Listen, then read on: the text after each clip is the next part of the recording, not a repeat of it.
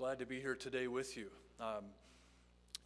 Just a few announcements, and I'm not going to go over all the detail, but obviously you see the Change Your World bucket out there. Today those ministry monies will be going to Spectrum, who we support in Tijuana, Mexico. There will be Go Deep starting again this week, so if you're involved in that, join them Wednesday evening. Mark your calendars for March 23rd. There is a congregational forum at 7 p.m. Various things will be discussed, but also new elders for our church will be looked at to be confirmed. Those are listed right below there in the bulletin. Bob DeBolt and Mike Arnold. Most of you know them, I'm sure, but in case, in the church update, there is information about them if you'd like to read on that. Also, if you occasionally go to the Saturday services, March 13th, there will be no Saturday service, so please be sure you're aware of that. And so that morning, Sunday first service on that section of the building, I believe Shane said, would be masked only. So the rest over here, no need to wear masks if you're not into that, but if you want to wear masks, it will be on that side of the building, so that those folks that normally come on Saturday feel more at ease to come. Also, looking ahead for Easter, we will be having a sunrise service at 7:30, but we will not be providing that normal breakfast meal that you're used to, so just keep that in your awareness. Then a couple of things that are coming up. First of all, if you would like to be of help, the Calderwoods, Jeannie is up here. I won't make her wave or smile at you or anything, but the Calderwoods have an opportunity to move into a house of their own, and that's happening this Friday. So they're asking if anyone is able and willing. Friday at 5 o'clock, if you're willing and able to help them, look Jack up on Breeze and give him a call. Then today, after the second service, we're going to be looking at what children's ministry might look like in the near future. And I say might because it's not just up to me, it'll be up to the community. And so we're looking at doing something called a missional community that has an eventual outreach to children's ministry. If you would like to know more about that, come back at about 12:30. We'll be meeting in the middle basement. We're having a lunch. There will be a main meat provided, and we're asking people to bring a side dish. And even if you don't come and eat and you just want to hear, that's also good. I just want to make sure everyone that is interested gets to know about that. Last thing to mention is Saturday, March 6th. So this Saturday, if you enjoy bowling, I encourage you to come join us at the Strike Zone from 1 o'clock to 4 o'clock. We're going to be there with as many Lockwoodians as we can fit in the building. And so I hope you can join us for that. And then one last thing, I forgot almost. So if you know Ben and JC, well, Ben didn't have it. JC had a baby this Thursday. Name is Martin William Miller, 7 pounds and some odd ounces. And so congratulate them if you see them or message them.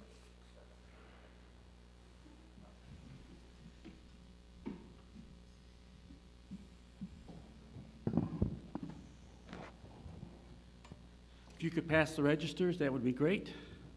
And we're going to worship our Lord.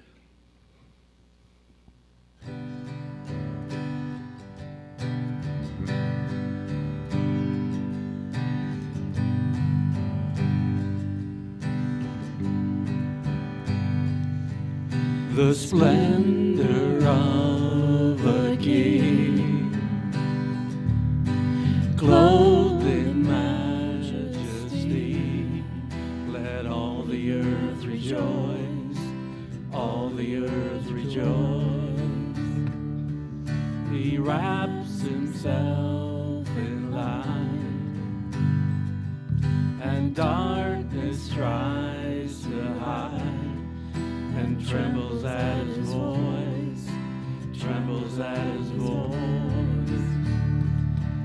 How great is our God, sing with me, how great is our God, and all will see how great is our God.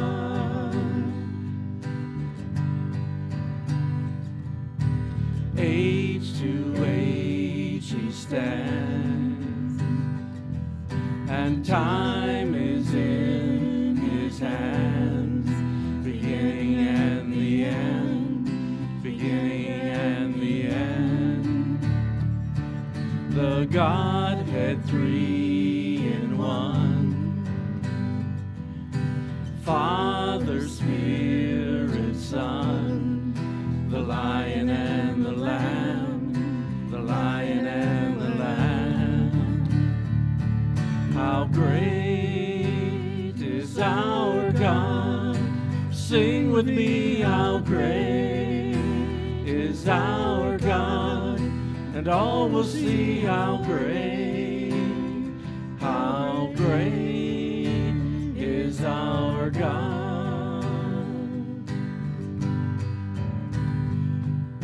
Name above all names, worthy of all praise.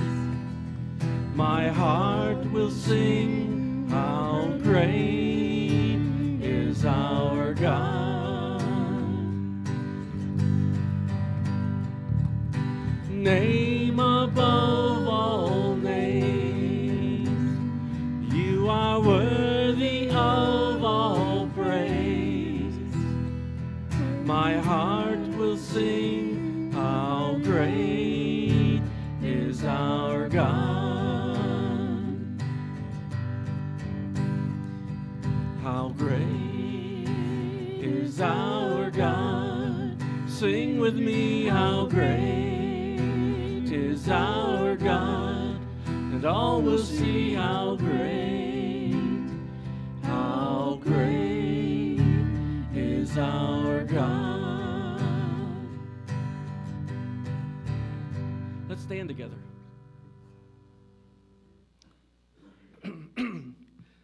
Heavenly Father, we are come to you as sinners saved by grace. And Lord, we welcome you to Lockwood Community Church this morning and pray your blessing upon our service. Lord, we pray that you would clean our minds and clear our minds of all distractions, that we might focus our attention on you. Lord, you are such a great God. There is no one like you. And Lord, we thank you for the reconciliation process, that you made a way for us to have access to you through the spilled blood of Jesus Christ on the cross. And Lord, we from our spirits say, how great is our God? And Lord, we also say that you are my Lord and you are my King. Lord, as we consider you from our spirits, from our souls, may we well up with joy and well up with thanksgiving, for we come as grateful people saved by grace.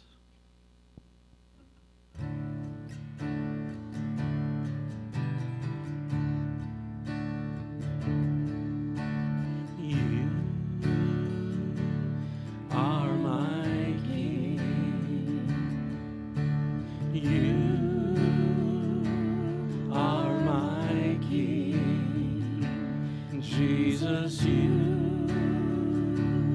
are my King. Jesus, you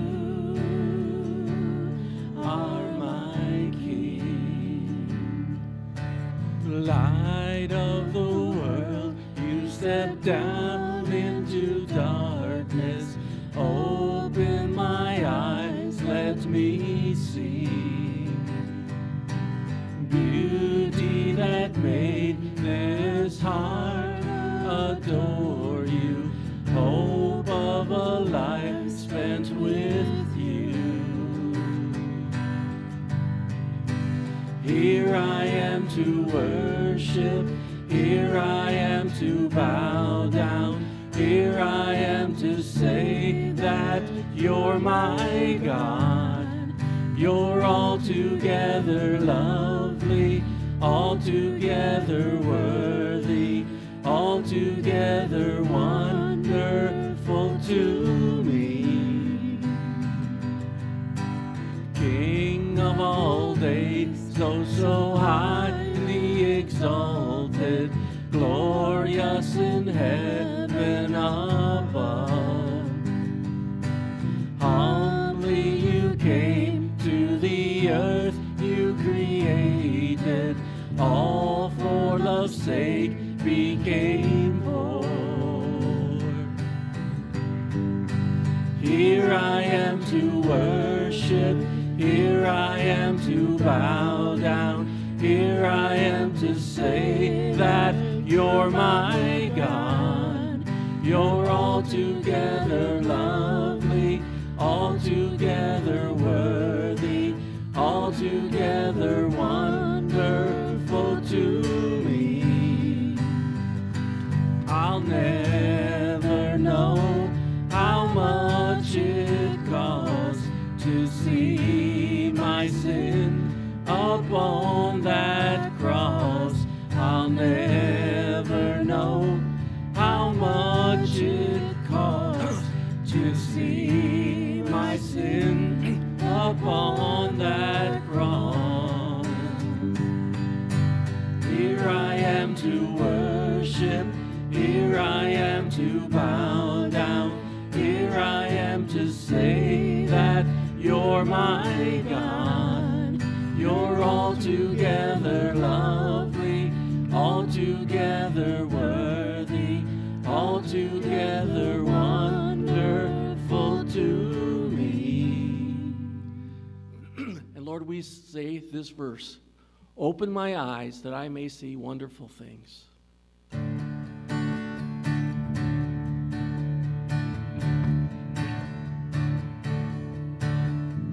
Open the eyes of my heart, Lord.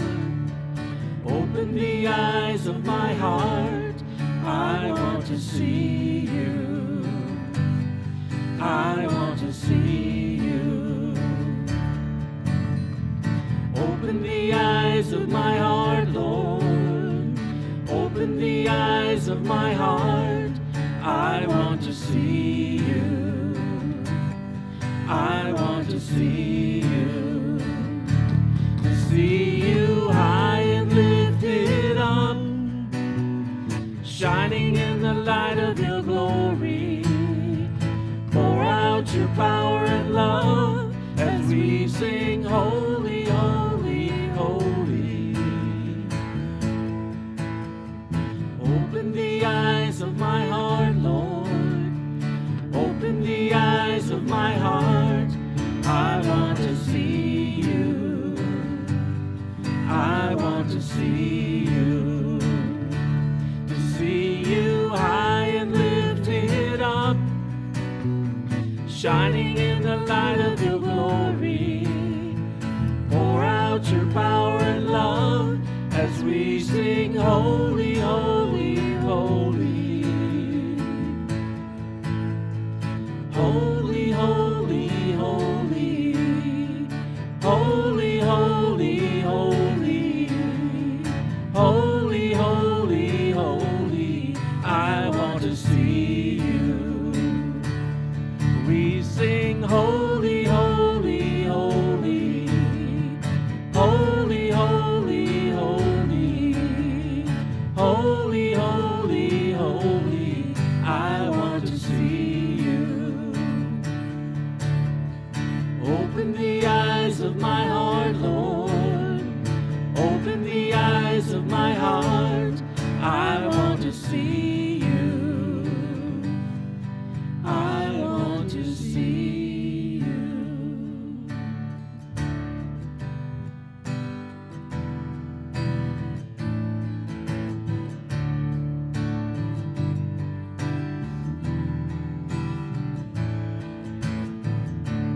I'm forgiven because you were forsaken. I'm accepted, you were condemned. And I'm alive and well, your spirit is within me, because you died and rose again. I'm forgiven because you were forsaken.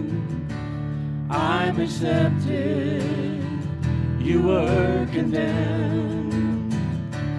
I'm alive and well, your spirit is within me, because you died and rose again.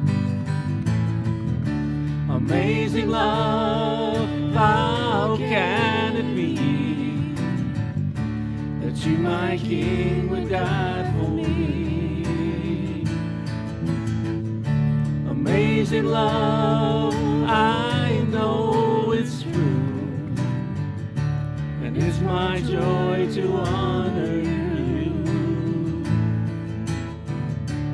I'm forgiven because you were forsaken.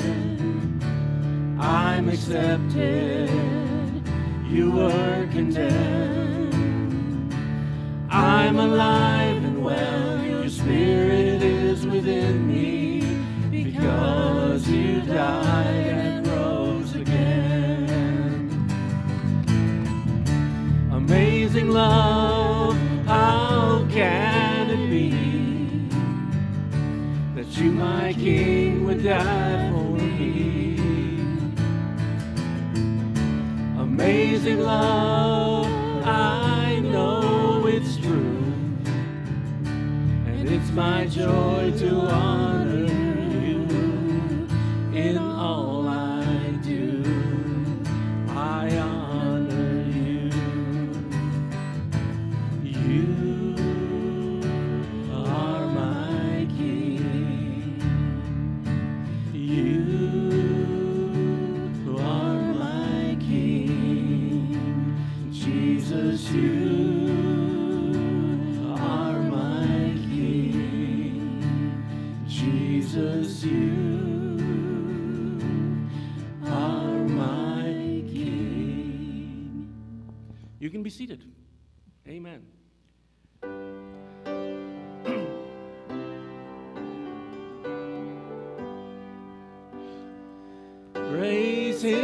Praise him, Jesus our blessed Redeemer.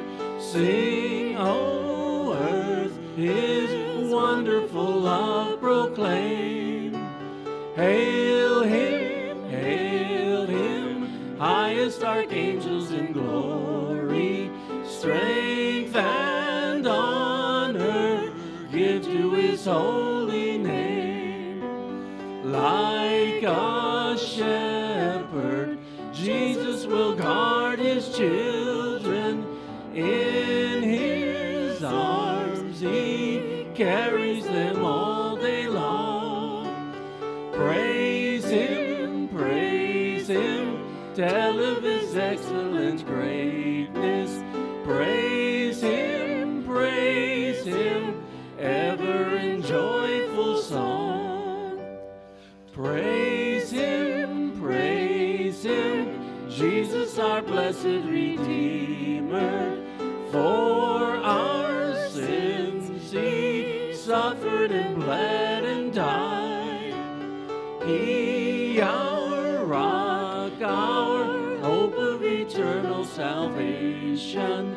Hail him, Jesus the crucified. Sound his praises, Jesus who bore our sorrows. Love unbounded, wonderful, deep and strong. Praise him, tell of his excellent greatness.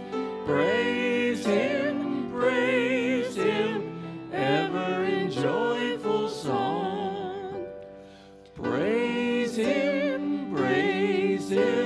Jesus our blessed Redeemer. Heavenly portals loud with hosannas ring.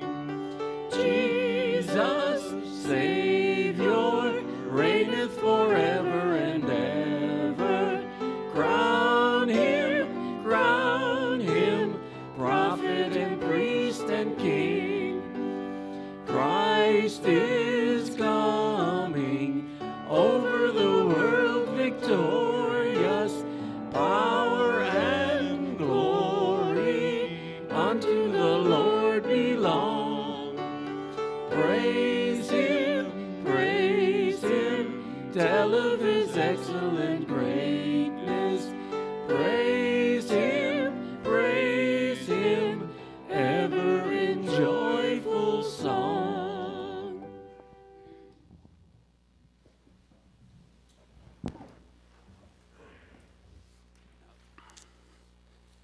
Our main text is from Matthew 6 today, but I'm going to share several verses from different places at first. This is Jesus in Matthew 6. No one can serve two masters. Either you will hate the one and love the other, or you'll be devoted to the one and despise the other. You cannot serve both God and money. Now this is Jesus in Luke 12. Watch out. Be on your guard against all kinds of greed. Life does not consist in an abundance of possessions. Now this is St. Paul. Those who want to get rich fall into temptation and a trap, and into many foolish and harmful desires that plunge people into ruin and destruction. For the love of money is a root of all kinds of evil. Some people, eager for money, have wandered from the faith and pierced themselves with many griefs. Now this is James. Now listen, you rich people. And as I read that, I need to remind myself and all of us that we are very rich in this country. Now listen, you rich people, weep and wail because of the misery that is coming on you. You've lived on earth in luxury and self-indulgence. You fattened yourself in the day of slaughter. And now back to Jesus. How hard it is for the rich to enter the kingdom of God. These verses are just a small sampling of what the Bible has to say on the topic of money. Now, it needs to be noted, the Bible never condemns wealth, but only greed for riches and the love of money. Money is not sinful, but money is dangerous.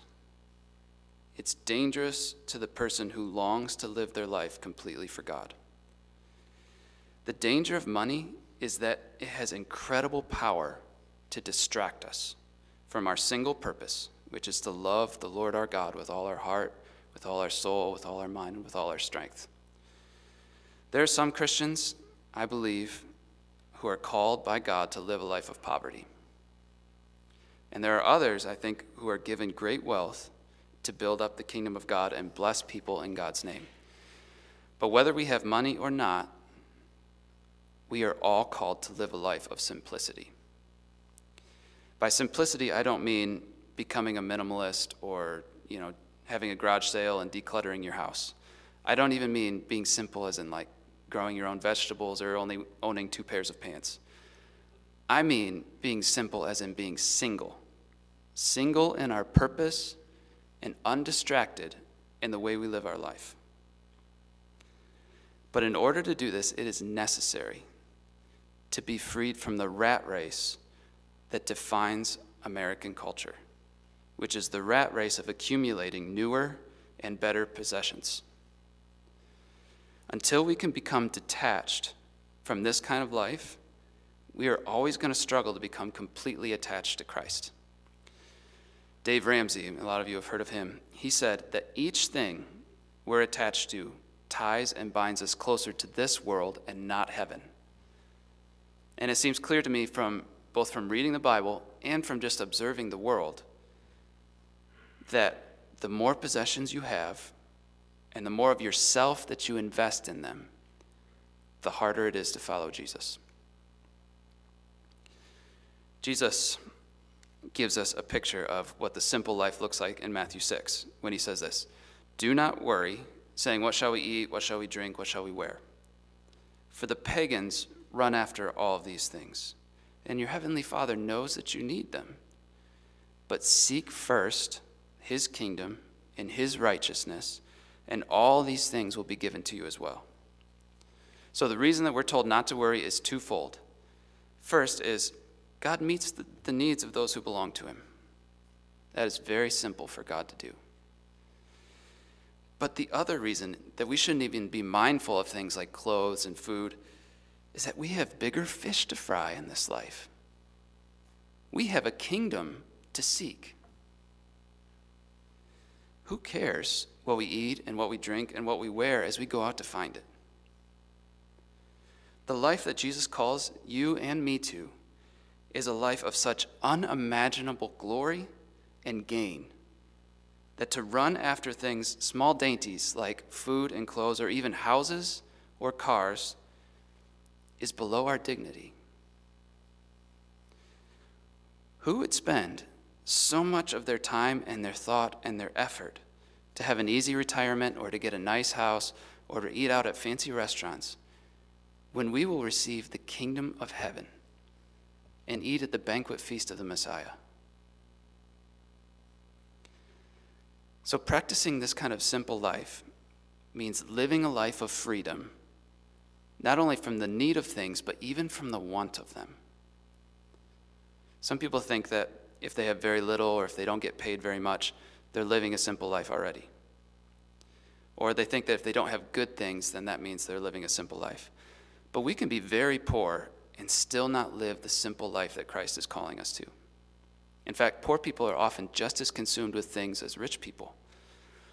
A simple life is a life that is narrowly focused on God and his kingdom. So narrowly focused that material possessions don't usually even cross our minds. And when we live this kind of life, we will inevitably find that God meets all our needs and even all of our desires. The follower of Jesus is following him to a point in their life where they're able to say, "The Lord is my shepherd, I shall not want." Now, David didn't say that because he had every single material possession anyone could possibly have. David said that because God had already filled up the only desire that was in his heart. Things, in and of themselves, have no value to the mature Christian. They are neither here nor there. If they're helpful for following God and delighting in him, they're kept. And if they're not, they're let go. But either way, they are never treasured. But most of us, probably all of us, are not to that point in our lives yet. There are things that have the hold on us: houses and cars and clothes and technology and golf clubs, things we don't even own yet. We live in a country where people have swallowed the lie, bait, hook, and sinker, that more and better things could somehow make for a better life. That is a lie. Every single commercial on TV is selling that lie, no matter what the product might be. The lie is that life can somehow be measured in an abundance of one's possessions. Even many Christians have never considered that they might be building their lives and their hopes around things that money can buy rather than on God. And when they do that, they're living their lives just like everyone else. And when you're living your life just like everyone else, you are not living your life like Jesus. That goes for what we buy and what we own as well. The American dream is not, and it can never be, a Christian's dream. The American dream and the Word of God are at odds with one another. The American dream says, if I work hard enough, I can have everything that I ever wanted. But the Word of God says this: I have learned the secret of being content in any and every situation, whether well-fed or hungry, whether living in plenty or in want. The American dream says, I have the opportunity to get the career I want and the house that I've always longed for. The Word of God says this: do not be afraid, little flock, for your Father has been pleased to give you the kingdom. Sell your possessions and give to the poor. Provide purses for yourselves that will not wear out, a treasure in heaven that will never fail, where no thief comes near and no moth destroys.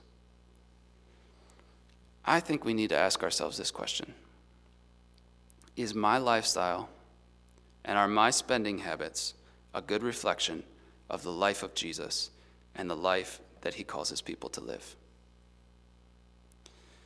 We have a kingdom that's being conferred on us. Why should we try to live like royalty now? We have true riches that will be entrusted to us. Why should we run after a shadow of the real thing? In the year 251 AD, there was a man named Anthony who was born to a well-off family in Egypt. And when he was 18 years old, Anthony was in church, and he heard the words of Jesus to the rich man in Matthew 19, "Go sell what you possess, give to the poor, and come and follow me." So immediately after the church service, he gave away all the land that he'd inherited from his recently deceased parents. And he sold all of his possessions, and he gave the money to the poor.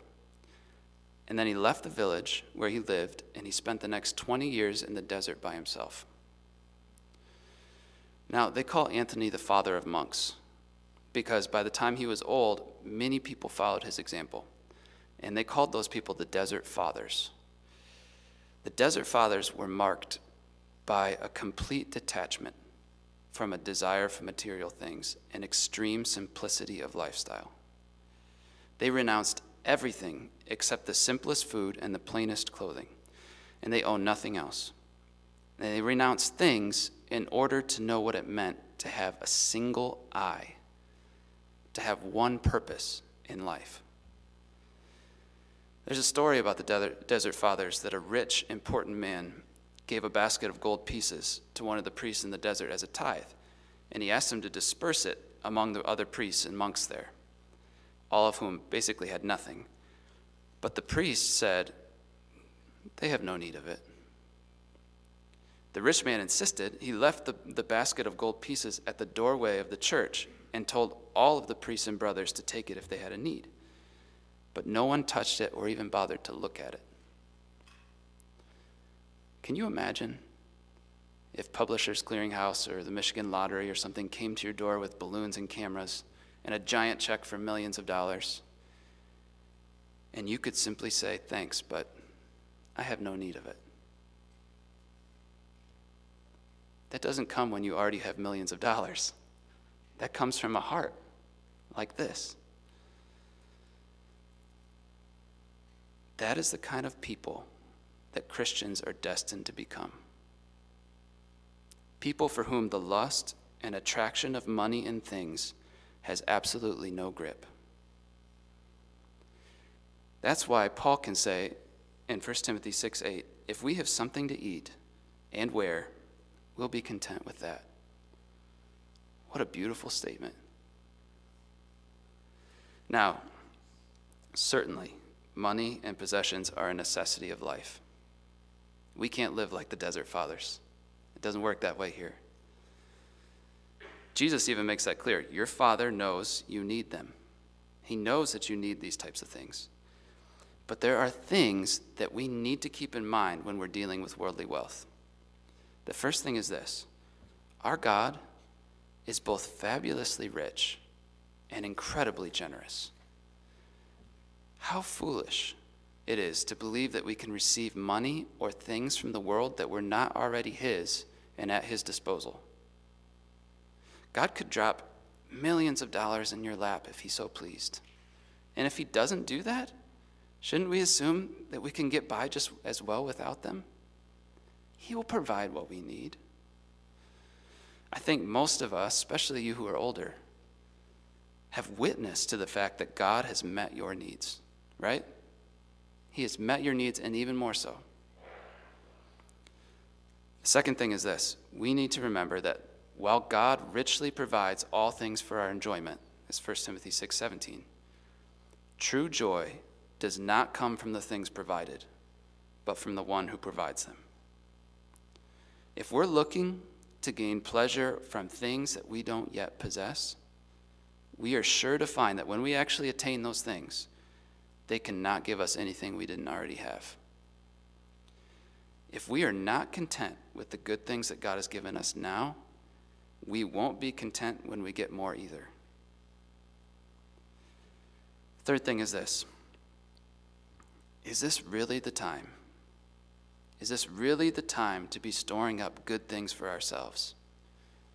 The New Testament tells us these are the last days. These are the last days. There's a spiritual war going on, but the rebellion is almost over. The kingdom is almost here. The king will be coming soon. The world in its present form is passing away, and money and possessions will pass away with it. We must not get distracted or lose sight of this. So, What does this mean practically in real life when it comes to how we live our lives? What specific changes should we make in how we view money or spend money or use our possessions? What does this simple life of seeking God's kingdom first look like for each of us individually? That, I think, is not something that can be answered in a sermon, but only by the leading of the Holy Spirit in your heart.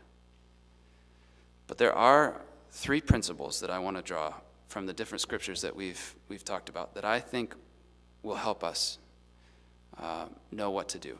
First principle is this: the goal of a Christian's life should match the goal of his money. The goal of a Christian's life should match the goal of his money. The worldly man's goal is to please himself in every way possible. So naturally, he makes his money serve that purpose, whether through hoarding or through spending. But the goal of our lives is to love God and know God and please God in all that we are and do, because he bought us with his blood. Our money should be a tool to meet that goal. Do the things that you possess help you to meet the goal of loving and knowing and pleasing God? If not, get rid of them. Do your financial plans for the future fit the holy life that God has called you to? If not, change your plans. And what's true of the individual Christian must also be true of the church. The goal of a church should match the goal of its money. A church that is overly concerned or overly enthusiastic about finances is probably a church that's lost sight of the true goal. A church must be faithful with money by filtering every bit of it toward the goal of loving and knowing and pleasing God, whatever that might look like.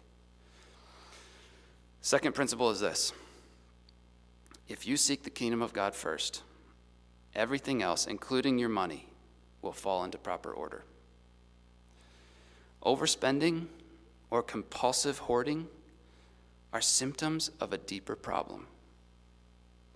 It shows that our loves are disordered. It is not wrong to say, want your house to be nice. It's not even wrong to have a nice house at all. It's not wrong to go on vacations.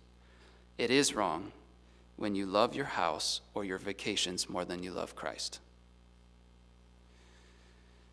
That disorder of affections, that disorder of loves will show itself when we're more eager and willing to use our money to benefit our selfish desires than to seek the kingdom. Our money follows our deepest love. It always works that way. Just like our thoughts and our time follows what we love most. It doesn't do good to feel guilty about how we use money. Real change in this area comes from how you order your loves. Put Christ and his kingdom first in your heart, and your money will follow suit. The third principle is this: earthly money, when it's invested in the kingdom, receives heavenly returns. There's a very sweet woman in our church who gives my kids money for their birthdays. And Finn turned 6 in December, so he got $6. And for Finn, $6 bills equals 6 toys at the dollar store.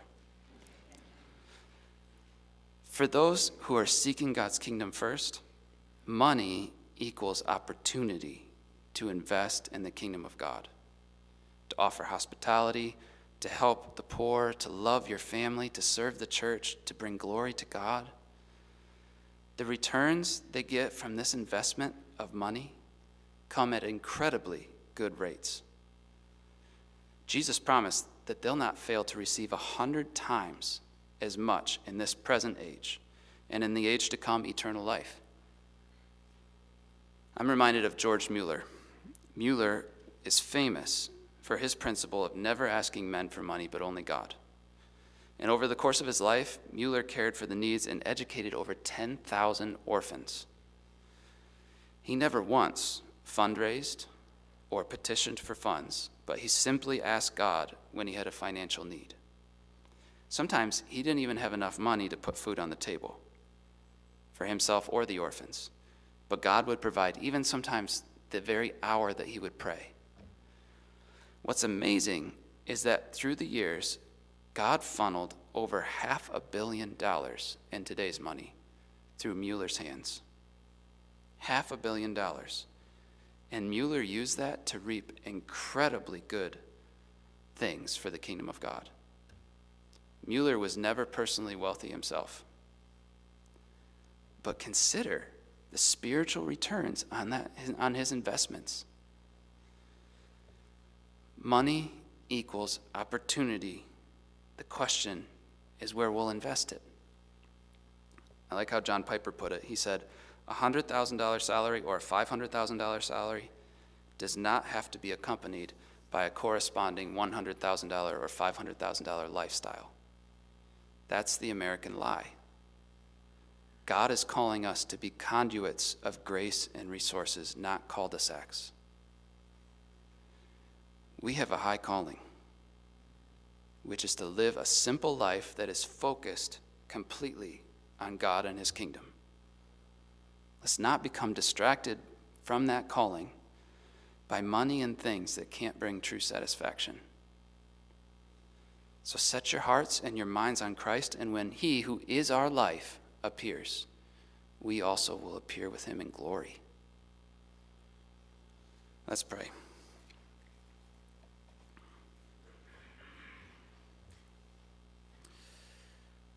God, this is a hard topic, and it's hard to even know what to do with your words about money and about things. We live in a culture that thinks so differently from you about these things. So I pray for your Spirit to awaken us to the calling that we have, to live completely for you. Lord, would you help us to know how to be wise in these matters and to please you in all things. Pray these things in Jesus' name. Amen. There should be prayer helpers up here, maybe. If not, I'll stay up here if you'd like to pray with me. And besides that, you're dismissed. Have a good day.